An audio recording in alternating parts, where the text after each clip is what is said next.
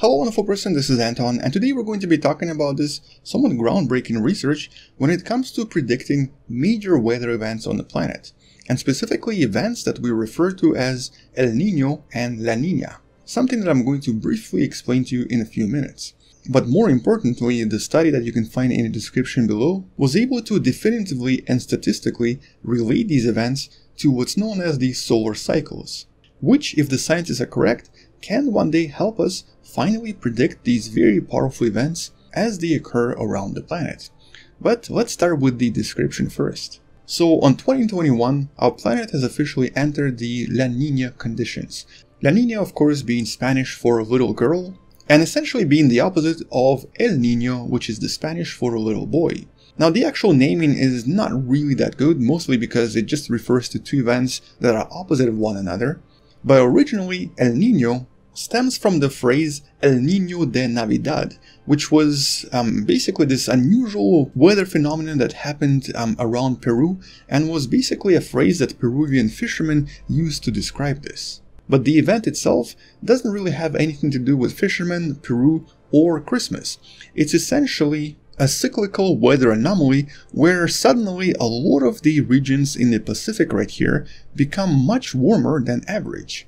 And here we're talking about 3 to 5 degrees warmer, and this usually lasts for some time, possibly a few months, and then disappears to reappear sometime in the future. But occasionally this anomaly switches again and becomes La Nina, which, as you can imagine, is basically the opposite. The temperature of water here is on average 3 to 5 degrees colder. And interestingly, both of these anomalies influence the weather and various weather conditions on the planet in a pretty much opposite way. They're basically the extreme opposites of what's known as ENSO, El Niño Southern Oscillations. And you can kind of see the graph here showing us all of the years where El Nino occurred and all of the years where La Nina occurred, with the most recent El Nino being right here, and now we've entered the La Nina event. But by just looking at this graph, it does actually kind of look somewhat random. Notice how sometimes there's a El Nino here, there's another one right here, there's nothing for a while, a lot of La Nina events everywhere. And so trying to predict them seems to be almost impossible. And because both of these anomalies refer to the changes in the average temperature of a pretty large surface area of the ocean, with El Nino representing the warmer and La Nina representing the colder anomalies, as you can probably imagine, both of these events end up disrupting normal weather patterns across the entire planet and can lead to some extreme weather conditions, including extreme storms or extreme droughts in various areas around the planet. Here are just some of the impacts between December and February during a typical El Nino, with the effects of La Nina and El Nino generally being the opposite. So, for example, a typical El Nino event will usually cause a lot of precipitation, a lot of rain, and even storms in the northern part of North America, while also creating drought-like conditions in the south, including places like California and Texas, with these conditions generally lasting for about 5 months or so, whereas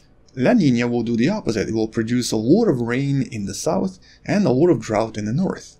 But because these events seem to have global effects, they actually affect countries in Africa, they affect countries in Europe, they also affect countries in Asia all the time, including, according to some scientists, increasing the risks for certain viruses to spread as well. Trying to understand these patterns, and especially trying to predict them, is one of the most impactful things we can do today. Which is exactly what the scientists behind this paper decided to do. They tried to apply the old technique of analyzing solar cycles, and they tried to see if there are maybe any patterns someone else missed in the past. With one major difference. A lot of previous studies usually focused on the idea of the solar cycle being 11 years long. And this is based on the observation of total sunspots on our sun. Every 11 years, the number of sunspots increases, then it goes down, then it comes back again. So this is what we refer to as the solar cycle or solar magnetic cycle. But inside of the smaller 11-year cycles, there is the larger underlying 22-year cycle, the 22-year magnetic polarity cycle, with the two halves of the 22-year cycle usually not actually being equal, one being a little bit more powerful than the other. And though the 11-year cycle is defined by the number of sunspots, the 22-year cycle is defined by the concept of polarity. So every 22 years, the polarity of our sun returns to its original spot. And the polarity itself, in some sense, can also be imagined as this. So basically, when the north returns back to the north, that's when the cycle is finished. And so in a way, this means that the actual solar cycle is 22 years long. And the smaller 11-year cycles just represent 2 halves. And so by taking this into consideration and by choosing to go with the 22-year cycle, the scientists behind this paper decided to analyze the events known as El Nino and La Nina and try to see if they can discover any correlation there. And specifically correlating all of this to the event that they refer to as the terminator event. More specifically, to try to understand what these terminator events are, we have to understand how the sunspots form. So generally, we're not going to find any sunspots on the surface when the magnetic lines, for the most part, appear near the polar regions of the sun like you see on this picture. But as they start traveling across the solar surface for the 11 years, that's when you start finding those solar spots. And so basically when the magnetic lines are sort of like this, that's when we generally start seeing a lot of activity near the equator of the sun as well, or when a lot of sunspots start forming in this region. But every 22 years, a lot of these bands meet in the middle and to some extent self-annihilate. They basically disappear completely, leaving the sun more or less spotless. And this is what a lot of scientists refer to as the termination event, at least when it comes to the solar termination. And a lot of scientists today believe that this is actually the true cycle that our sun has, that it is after all 22 years long. And when the scientists in this paper compared the terminator events with the El Nino and La Nina events, they actually found a surprising correlation. Every single of the last 5 terminator events corresponded to a transition from El Nino to La Nina, just like it happened right now not so long ago. And so last year in 2020, we've transitioned from El Nino to La Nina, and it just so happens to have been yet another solar termination event where there were practically no sunspots at all, with the statistical analysis also suggesting that this is only about 1 in 5,000 to be completely by chance. In other words, the correlation here right now is pretty high. But despite this very obvious correlation and despite this discovery, there is really no clear explanation on how this works.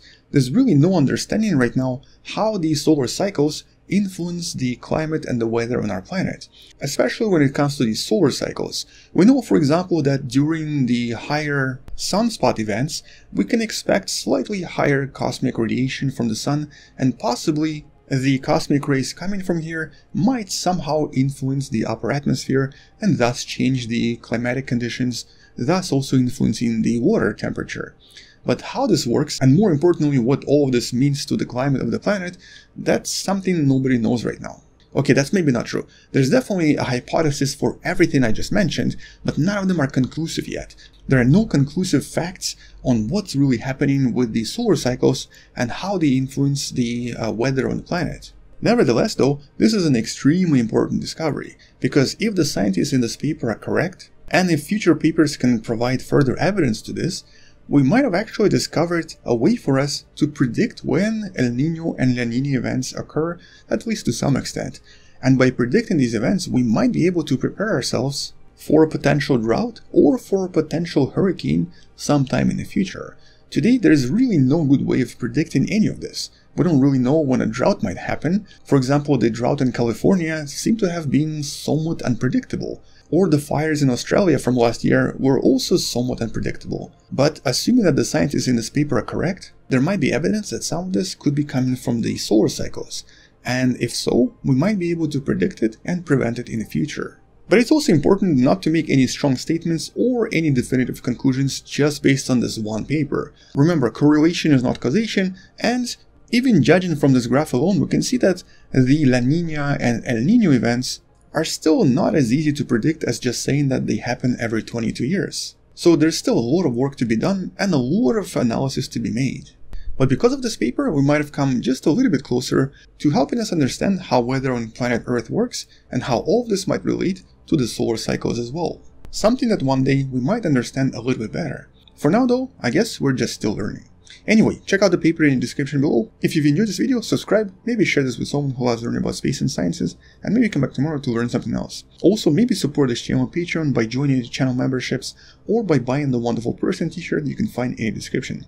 Either way, stay wonderful, I'll see you tomorrow, and as always, bye bye.